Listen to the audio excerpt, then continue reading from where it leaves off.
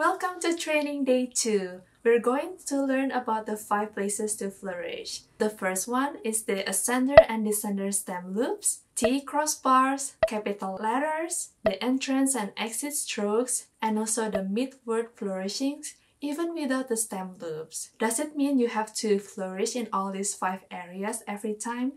No, it really depends on what kind of style and look that you're looking for.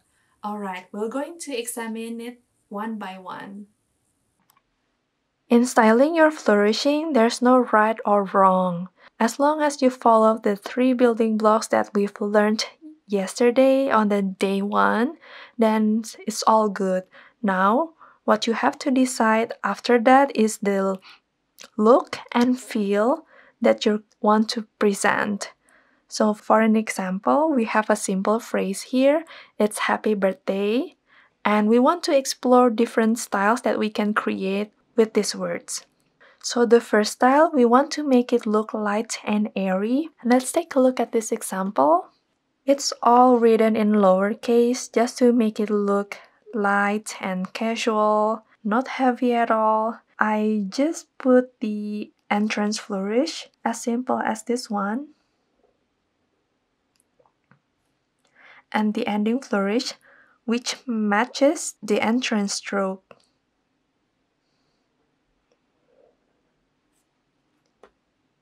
So this both matches.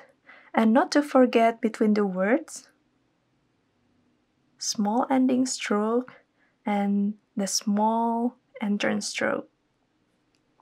And to make it look more styled, we can create this entrance H stroke, crossing the T, make it loop, and then there you go. It's pretty light and airy. Not too much going on, not too many loops, not too heavy capital letters. This still look really resembles light and simple and airy. So the second style that we want to aim for is simple and elegant. What does it mean?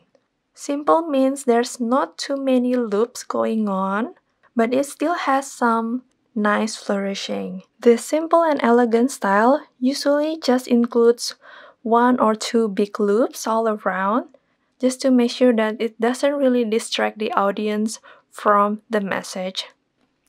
As we can see, there's a big loop, big entrance loop here, and then another big loop at the capital B, and then a simple ending flourish. With the ligature of TH for the simple and elegant, I usually like doing this. So start from here, going on, all around, and then stop here.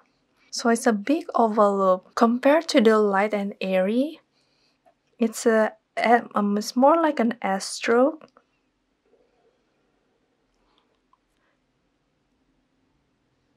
This stroke conveys a feeling of flowy and airy, compared to these oval loops, which more like copperplate flourishing. I love simple and elegant style so much that I usually use in my paintings. I want to show you one of the examples. This is one of my paintings. As you can see that these flourishes are simple and just few big loops all around. The big loops here for the capital letter, and then the exit stroke, entrance stroke, exit, entrance, and exit, entrance, and exit. So these are not intricate loops with tiny inner loops or other complicated loops, because I want to make this style looks nice and elegant and simple and doesn't really distract the message. Alright, let's recap on these 2 styles. The first style, the light and airy, has flourishing in the ascender stem loops,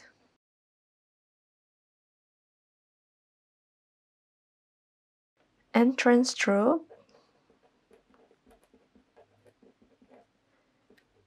an ending stroke.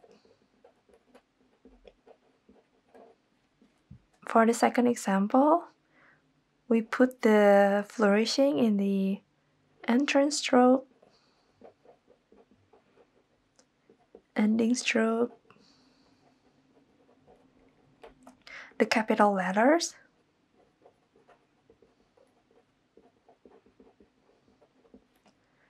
and also the ascending stem loops.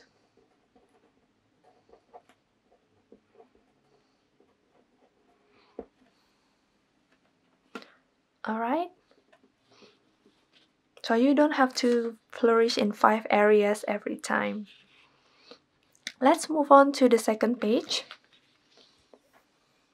So this particular style, I want to make it look bold and graceful. It has slightly more loops rather than the previous ones, but I still want to make it look elegant and graceful. How do we do that? Don't forget to keep in mind the 3 building blocks that we learned yesterday, and we can put more flourishing in those areas that we learned before. So we have flourishing in the capital letters, and even the capital letters itself extends itself to the bottom, and then there's an entrance stroke. I don't know what it's called. Extended capital flourishing, and the double letters, the P here,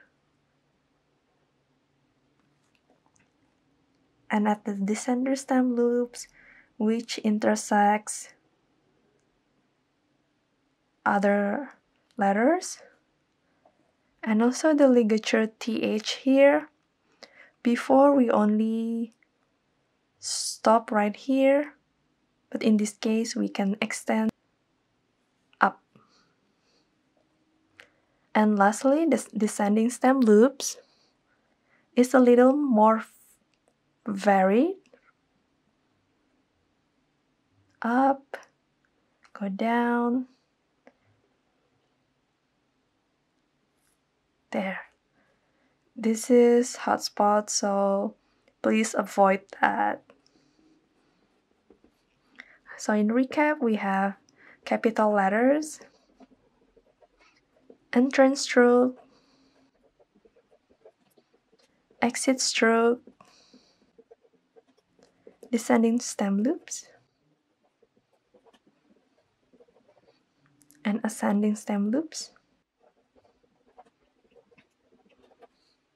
And lastly, the mid-word flourishing. This happy right here is in the middle of the word and extended, and creating that loops to create that balance. Okay, that's the third style. I hope it's not too complicated for you to understand, but please let me know if it's too difficult to understand.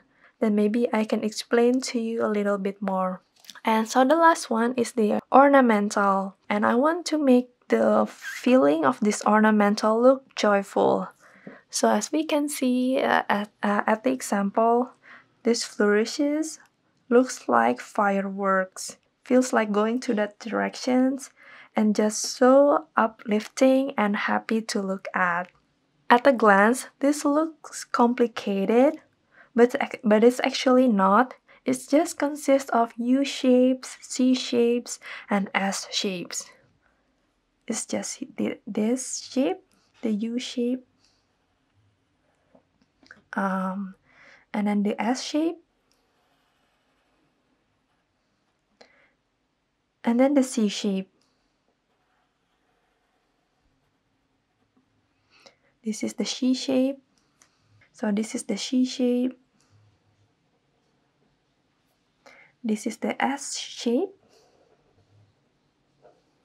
Another S with the U shape. Oops.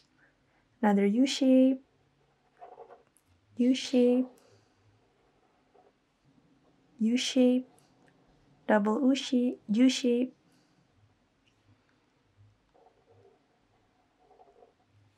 and some other ornamental drawings like leaves and ferns and also little stars.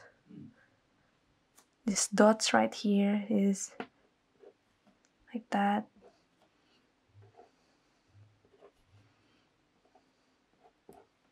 So this particular style doesn't really follow the rules of 5 places to flourish. It's just a style that I want to show you that you can create with simple strokes of flourishing, so that you can create so many styles and so many creations. Be open, be creative in what you can create. Congratulations! You've made it halfway of the training. So now you've learned about the level of details of flourishing, and it really depends on what kind of look and feels that you want to achieve. I have another fun exercise for you. Please download the worksheet. And just try your best, don't stress it out. Remember that we strive for progress, not perfection. Okay, I'll see you tomorrow for the flourishing drills.